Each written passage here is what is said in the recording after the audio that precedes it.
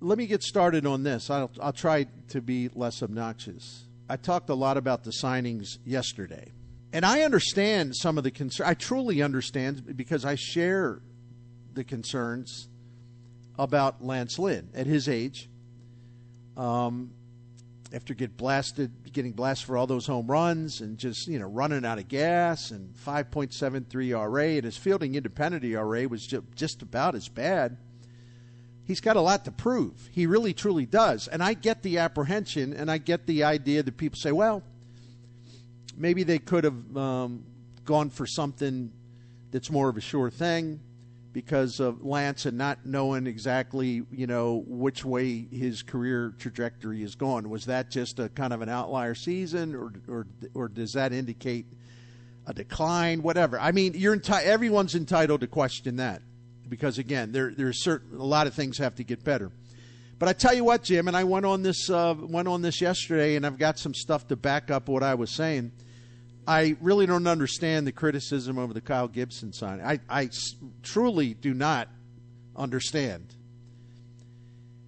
And, yet it just keeps coming, and it keeps coming, and it keeps coming. Reading online, I have people getting in touch with me. They're calling him junk. They're calling him garbage. Oh, am I supposed to be impressed that they did a dumpster dive and brought this guy in? And I'm like, I don't get it. I just don't get it. Because people apparently, there is a massive disconnect from what the Cardinals need to do at the top of the rotation, which they haven't done. And the anger to this point, or the frustration, is justified. I get that.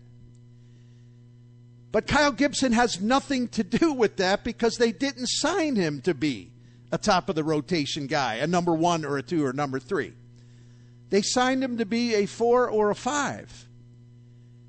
And he actually fits that role very, very nicely. And so if you're condemning the move because, well, where's the top starter? Okay, but you got to separate that from what Gibson can do at the bottom of the rotation. Tim, I know you get it, but are you as confused as I am? Did I miss something yesterday when Mo said, well, we really feel Kyle Gibson can fill our need at the top of the rotation? Now, if he would have said that, I would have been joining all y'all on Twitter going absolutely nuts. They signed him to be at the bottom, a 4 or a 5, and he is more than qualified to fill that role. Go ahead. I'm sorry, Jim. No, I've watched the text line today and listened to a lot of the shows, and I think a lot of people are bunching the two together, top of the rotation and Gibson, and that's not the case. I think that's just silly. That's the mistake. It's kind of dumb, actually. It is, but I think that's where everybody's like, well, these guys aren't going to be top of the rotation guys. You're right, they're not. That's not what they are. There's more work to be done. Cardinals still got to get to work and find a top of the rotation or 2 guy or with 2. Yes, with however they're going to do. I still believe they're going to get a trade done somehow, some way to bring one of those guys. I really believe that. And then where the other one comes from, if there's another one, I'm not sure, because the other thing they got to do is they got to address a bullpen yet too. But we can have that conversation another day. But I really believe, and when I have watched all the stuff that's going on the station today, that's where this thing gets muddled. Don't think that Kyle Gibson or Lance Lynn are going to be 1s or 2s, or even the organization is thinking that. That's foolish. I think I'll say that. I don't want to speak for you, but I think you realize you're telling people the same thing. That's not what these guys are here for. Yeah. They're for the backside of the rotation, which was awful. I do see a lot. I'm leaving Lynn out of this for now because my focus is on Gibson. Sure. Because he's really good. If you're looking for a 4 or 5 starter, he is a great fit for that role. And of course, rather than being, just hollering, going on Twitter to show, no, I'm more outraged than you. No, I'm more outraged than you. I just set my hair on fire. I'm so outraged. I'm not going to be one of those imbeciles. I'm going to back it up with facts because that's how I roll. But like I said, I'm leaving Lynn out of this because there's a lot of concern there. I wrote a piece and talked about it again yesterday. There are reasons why it could work, but there are reasons just as strong why it won't work for Lynn. Mm-hmm. Yep. But that has nothing to do with Gibson. You judge Gibson for what his role will be, and the Cardinals just found a hell of a number 4, number 5 starter. And people want to say, Miklasz, I like you, Bernie. Normally I'm with you on this stuff, but have you lost your mind? What do you mean? Well, can I point a couple things out, if it's all right? Sure.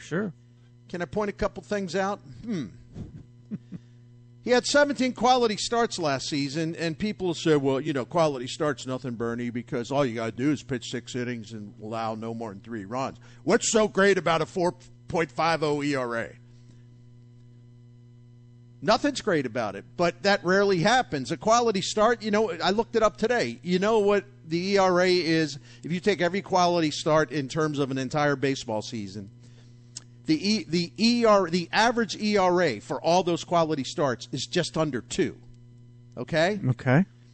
So, in other words, most, not all, but a large percentage of those quality starts are earned.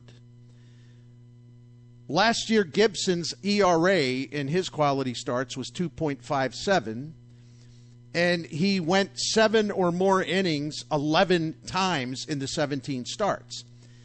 And obviously, he never allowed more than 3 runs in the 17 quality starts, but he also had 7 or 8 times where he allowed none, 1, or 2. These were not cheap quality starts. He pitched well enough to actually earn it and deserve it. They said, well, Bernie, I think that's just a dumb stat. I've heard that a million times through the years. Well, I don't know. Maybe there's this. Every time a starting pitcher gives his team a quality start, that team's going to win between 70%, 75% of the time. I'm thinking that's pretty good. And so, well, the quality start thing's overrated. I'm not sure.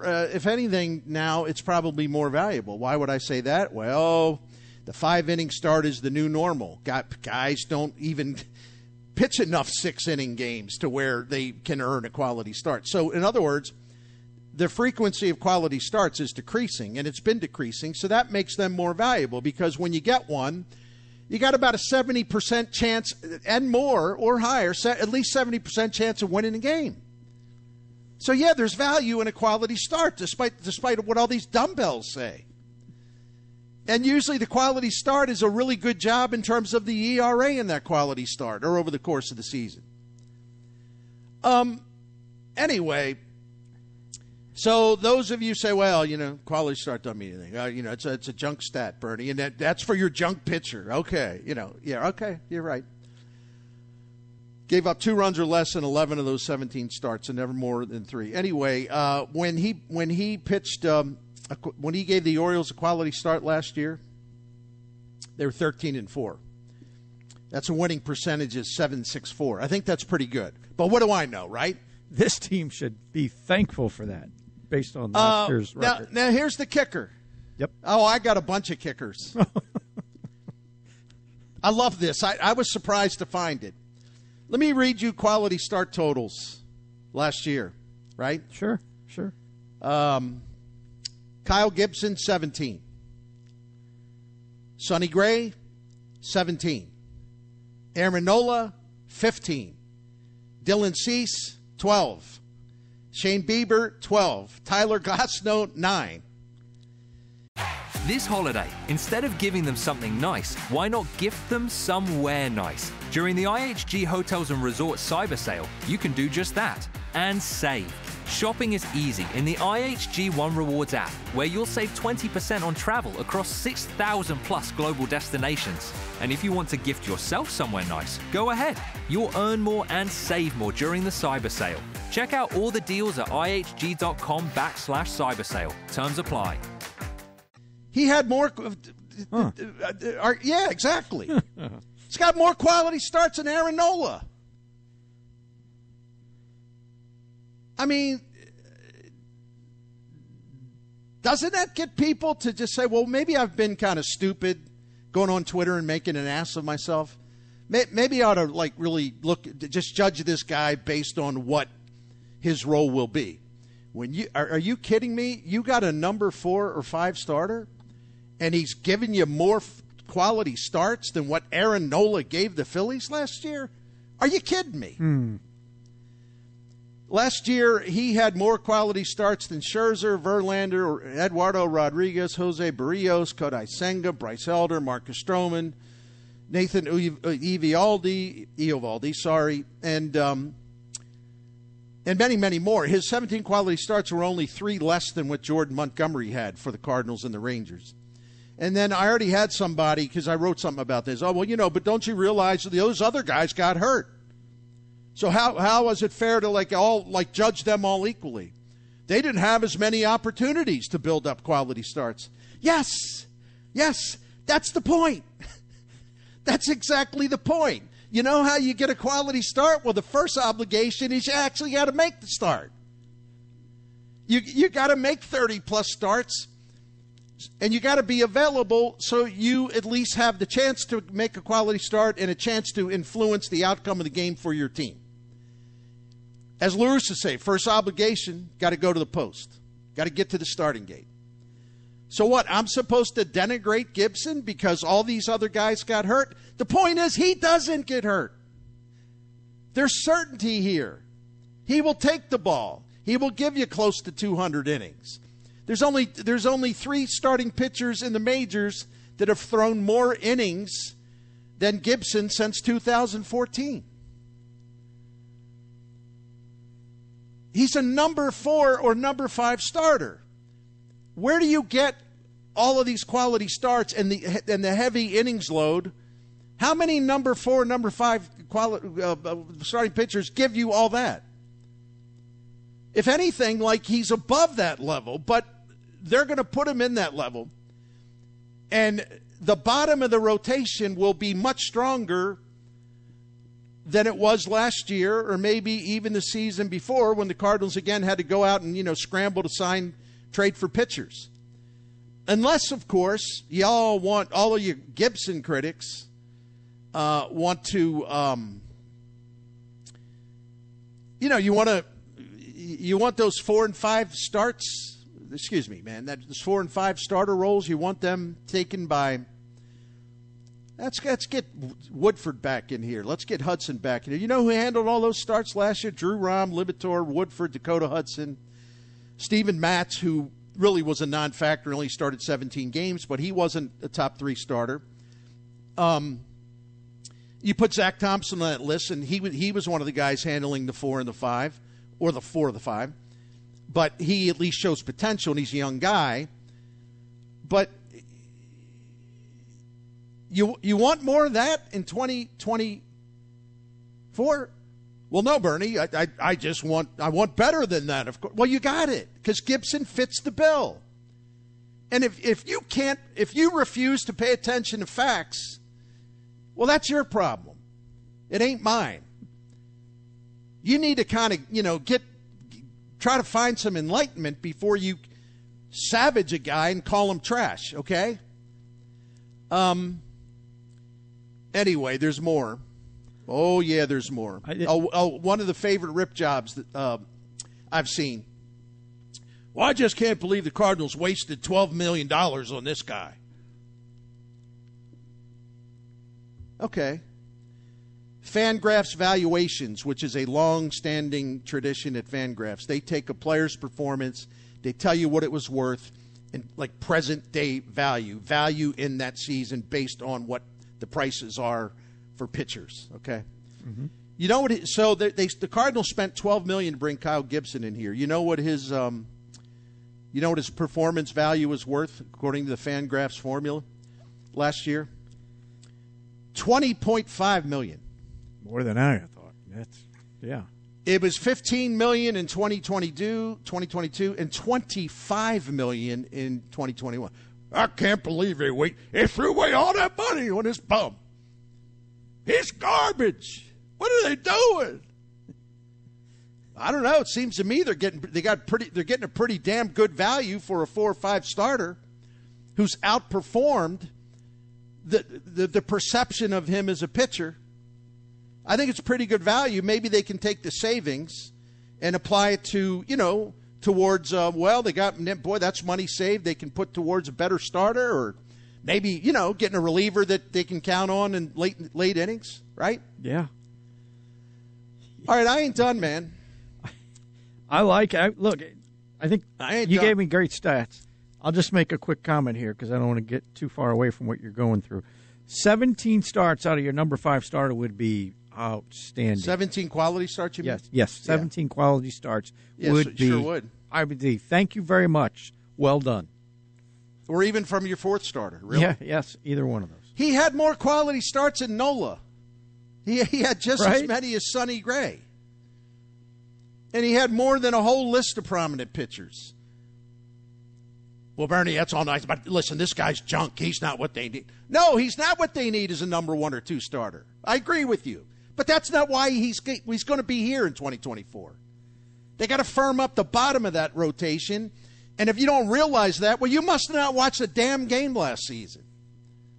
Think about it. Anyway, but I love this because you got Cardinals fans, and a lot of them, and I don't know how many, just obsessed with Tyler Glasnow. Just obsessed with getting him. And they whiz all over a guy that is going to take the ball every 5 days, give you a lot of quality starts and a ton of innings. Tyler Glasnow's never pitched more than 120 innings in a major league season, and he's been around quite a while. Dude had 9 quality starts last year. What? I don't get it. Does he throw hard? Yeah. Does he strike people out? Yeah. But how often is he going to take the ball every 5 days? Why don't you get back to me on that? Because there's nothing in his history that tells you can count on him to pitch a lot. But people, oh my goodness.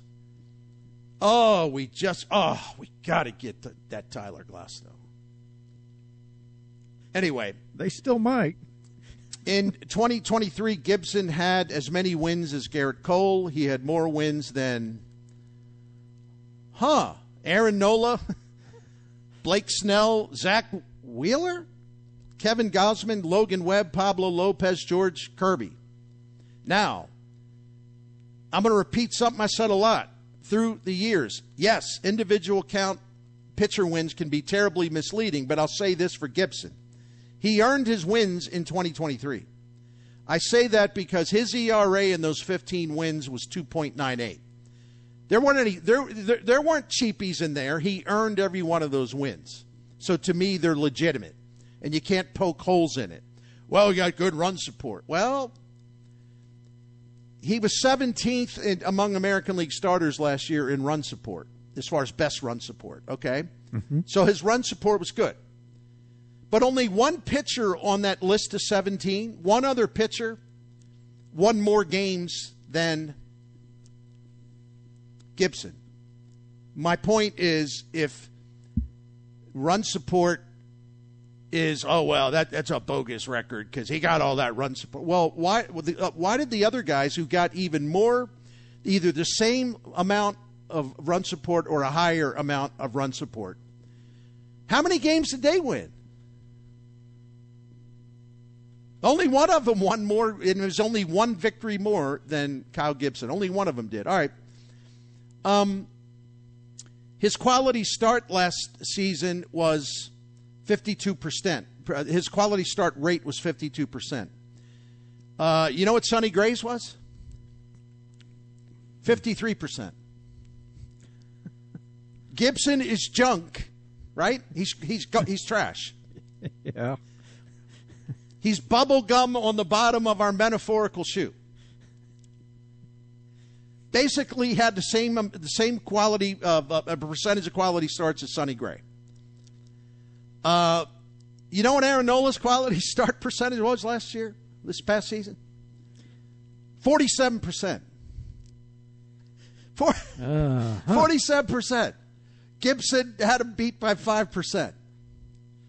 The great Tyler Glasnow. Man, only Cardinals could pay that $25 million to get that 43% quality start rate from him next year. Yu Darvish, 42%. You know what, Dylan Cease? Well, we got to give up everybody for him. No, nobody's off limits. Give them all up for Dylan Cease. You know what his quality start percentage was last year? 36%. Oh. Whoa. Kyle Gibson's 52%, and he's garbage, right? He's junk. He's a dumpster dive pickup. He's a waste of money. He got a higher percentage of quality starts than all these number 1, number 2 starters. So use your brain. Doesn't that tell you that's a pretty good thing to add to the bottom of your rotation? Be awesome. Don't you think it's okay? Yes. He had more quality starts and a higher quality start percentage than some of the other arms that Cardinals fans are just swooning over. Because I got this pushback. Well, that's just one season, Bernie. Okay. Let's go over the last 2 seasons. He had 32 quality starts. Let me tell you the names of pitchers who did not have 32 quality starts over the last 2 seasons, who had fewer than that. Let me give you a few names. Mm-hmm. Sonny Gray, Max Scherzer, Spencer Strider, Blake Snell, Dylan Cease, Shohei Ohtani, Jesus Luzardo, Eduardo Rodriguez, Clayton Kershaw, Charlie Morton, Shane McClanahan, George Kirby, Marcus Stroman, and many, many others. And you know what Gibson's teams were the last 2 years when he gave him a quality start? I don't. 24-8. That's a .750 winning percentage. Bernie, I told you them quality starts don't matter. That's something all you nerds made up. Yeah. So a .750 winning percentage, we should just throw that out in the garbage where, the Cardinals picked up this pitcher, right? Yep. Last season, only 2 Major League starters put together this combination. And please listen carefully because it's a few numbers. Only 2 Major League starters put together this combination. At least 190 innings, at least 32 starts, at least 17 quality starts, at least a 52% quality start rate, at least 15 wins, and a 4.13 fielding independent ERA or better. You know who the 2 guys were? Chris Bassett and Kyle Gibson. What do they need with this garbage? Sell the franchise. Here we got another one. Okay. Over the past 2 seasons, only 8 Major League starters have at least 350 innings, 25 or more wins, 60 or more starts, 32 quality starts, a 50% quality start rate or higher, and a fielding independent ERA of 4.20. Only 8 of those guys over the last 2 years have done that. Framber Valdez, Logan Webb, Merrill Kelly, Logan Gilbert, Zach Gallen, Garrett Cole, Chris Bassett, and Kyle Gibson. And you got people trashing the signing for a dude that they signed to be a 4 or a 5. My goodness. I mean, it's just amazing to me that people are so you know what it is, what bothers me? I didn't expect people to know this stuff. I don't, because I'm a nut and I research everything, okay? Mm-hmm. But what is astonishing to me is even when somebody like me actually does the research for them and gives them the factual findings, They refuse to accept it. They still won't acknowledge it. They won't tell me I'm wrong. They just say, I don't care. Doesn't matter. He's junk. They need a top starter. Yeah, I know to do Sparky. That's what we keep talking about. They didn't sign him for that role. So why don't you judge him based on the damn role he's going to have? Does that make any sense to anybody else? I think it makes a lot of sense, as long as the head wires are connected at least somewhat. He's not a number 1. He never is. Never will be. I don't like it. Now, if the Cardinals don't get their number 1, and I think a number 2, unless they're planning to cast Miles Miklasz in that role, and I guess there's a chance he'll be, at least he'll give you 200 innings, but there's a chance that he'll be better. He'll be better. I don't know. There's at least a chance. And I think one thing he's got to do is focus on pitching instead of being a comedian. And the fact that he won't be the number one starter, presumably, because they're going to get somebody better, maybe that'll make him better because he won't feel the pressure. And he felt a lot of pressure because he was the guy, and he was miscast as the guy, and that's why they have to go get another number one guy to put above him. So who knows how that will affect him in a good way. But my point, again, I'm going to keep saying it,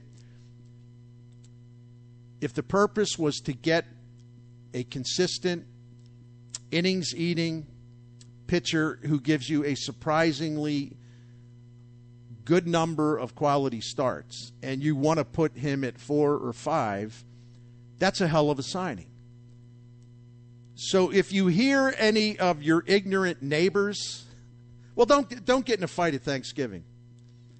When you're sitting around a table and you hear, like an ignorant cousin or somebody talking about what a garbage signing this was, try to set him or her straight.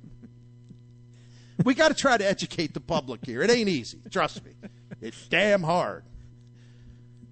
In a very, very, very, very, very, very minor way, I kind of know what school teachers have to go through now.